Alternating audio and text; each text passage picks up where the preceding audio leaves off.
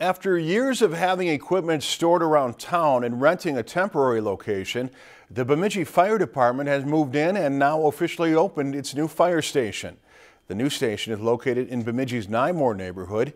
Its location provides the ability to have quicker response times and the ability to house most of fire department's equipment.